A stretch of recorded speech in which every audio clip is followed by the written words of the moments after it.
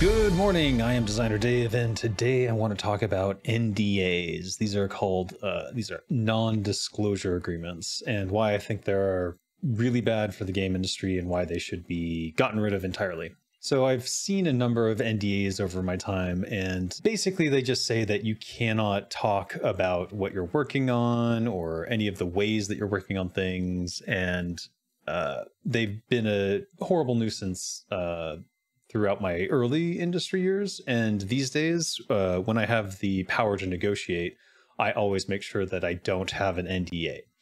And most people think that they are just a way to prevent people from revealing company secrets, like about how they operate and stuff. But it's a little bit more than that, in that it can be extrapolated to mean anything about what you're working on or doing. And sometimes these things have like 2-year tails or 4-year tails on them, meaning that even after a game is shipped, you might not be able to talk about anything you did with the game. Those tend to be unenforceable in a court of law, but just the threat of the litigation is there, and sometimes prevents people from speaking about the work that they've done, and thus prevents them from potentially getting better jobs than they might have gotten at other studios if they were able to talk about those things. But there's some key problems with NDAs, and I think they should be obsoleted and removed from the game industry. And here's that list, basically. So the first biggest issue with them is simply that they prevent information exchange between colleagues at different studios, but also between you and anyone else who you might want to discuss a problem with that you might be working on. And this is particularly bad for designers who might want to brainstorm with other designers. Like say you go to the GDC, you go to the Game Developer Conference, and you want to talk about a problem with a roundtable discussion, and you can't. So you can always do it in vagaries and talk about it in generalities, or express like, oh, this game did something like this, and I'm wondering about how you solved this and this issue. But it always puts you in danger of breaking your NDA if you happen to be working on that same feature and the company decides that you're in breach. But even let's say that you did just tell someone that you're working on this feature, like, who is in a position to steal that idea anyways? All you're really doing is exchanging the idea and getting the potential to find more solutions to the problem. And I don't think that that should ever be discouraged, but it really just prevents you from finding new methods of execution. And that's the biggest issue I have with NDAs in general. But reducing that collaboration between colleagues also creates these petty studio rivalries where you don't want to reveal secrets to the enemy studio. Just this corporate kind of feel to it that is not conducive to a healthy game industry. Overall, I think it's just a net negative for the game industry, because it just slows down game creation, idea propagation, and it reduces the overall quality of games. I think if everyone were able to information share freely between different studios and on different projects and everything, sometimes internally between studios, they won't even share information. Microsoft is good about that, but I can't speak to every studio, but I've heard that, like, but I mean, even Blizzard, when I originally worked there, they did not necessarily share information between teams. So that's something to think about. So the second biggest thing I see with NDAs as a problem, especially in the modern age, is that we live in an information sharing age. We have social media, we've got LinkedIn, we've got YouTube. All of these things have one express purpose, and that is to share information between people, talk about what you're working on, interact with colleagues, and discuss, how to solve problems. So that's problematic when you have this NDA hanging over your head, and it just reduces the overall positive interactions that you could have when talking about something you're working on. So like, even if I wanted to right now, I can't really talk about what I'm doing on Stormgate, but so I can't really build hype in the way that I could if I could express all the things that we're doing there. But obviously I can't talk about that. That's for the marketing team to do, and that's like, decision by committee. So all of that hype is left with the marketing division for a studio. And this largely ends up with like a corporate feel to it, because they're not the ones directly working on these features. So there's this sort of shield between the expression of joy that I might have for something that I'm doing and what the marketing team might express that as, assuming they even do it themselves. So just in this day and age with like corpo speak and non-genuine expressions of emotions like excitement or joy, they get spotted very easily and they feel disingenuous. So it can be very detrimental if you're trying to bring a new product to a new audience and they get that weird, like uncomfortable feeling of like, this person who's speaking about this doesn't really know what they're talking about or doesn't really care as much as I think they should. Like you can feel those things these days. We're more in tune with live streams and YouTube and everything. People are more in tune with those emotions. You feel more empathy for the people that you're getting this information from. And if they don't feel it, then you don't feel it either. So third one, it just makes it difficult, if not impossible, to seek out investors and venture capital.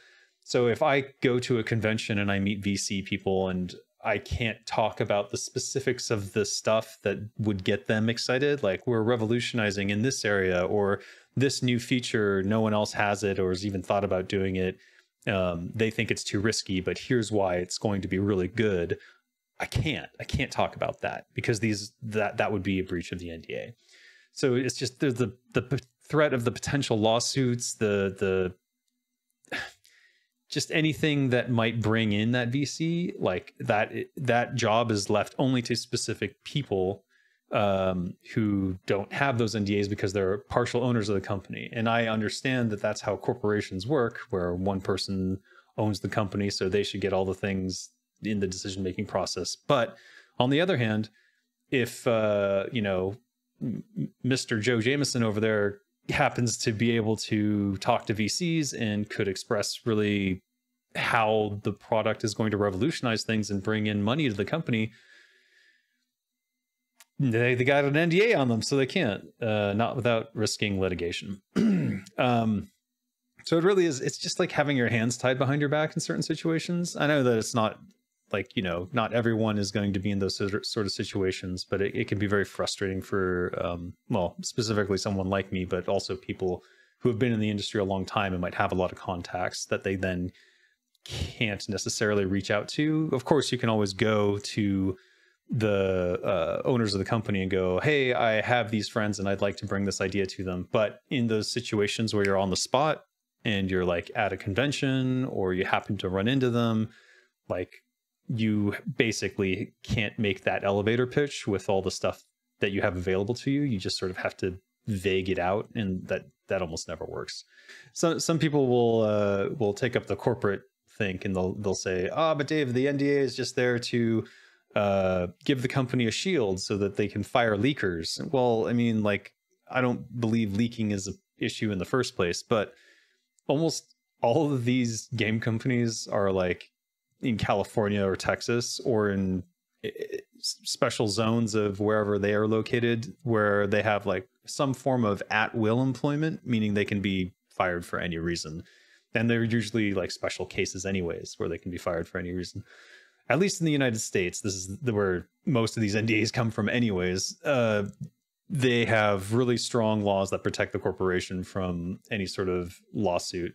Like a wrongful firing case, like unless the boss put his hands down your pants, you're basically, you can fire whoever you want. It's a good example of why we need to unionize as game developers, because I don't think anyone should be fired for excitedly talking about their game. I don't think expressing their love for their work or the features that they're working on or how excited they are for something that the company's about to put out there. I don't think that should be something someone's fired for. I think that's commendable. If anything else, it's a way for someone to see a genuine expression of interest in something that they're doing and thus feel that genuine love for the product. Something that I think, I don't want to call anyone out, but I think everyone, I think everyone knows that, like in the old days when developers would talk about their stuff, there wasn't that layer of corpo speak laid on top of it that makes it feel disingenuous. And I just think we need to move back towards that more direct line of contact and expression of our interests in what we're working on. And you know, at the end of the day, it's just nasty corpo think. Like, it's another example of how the corporation owns you, your thoughts, your work, and you really have nothing at the end of the day. The moment they decide they're done with you as a developer, your hands are tied, and the moment that they are finished using you for whatever they want, then you're out the door. And I just don't think that NDAs are a positive thing for the work environment, for the way that people should think about their game, for the way that people can express how much they enjoy what they're working on. Like, it's just a net negative. So just to recap, NDAs, they prevent information exchange, they reduce the overall quality of games in the industry as a result, they make a company look corporate and out of touch, they deny games the opportunity to improve and find funding, and they undermine the autonomy of developers in general. And that's why I think NDAs should just not be a thing anymore. Thanks for watching. If I don't see you later, good afternoon, good evening, and good night.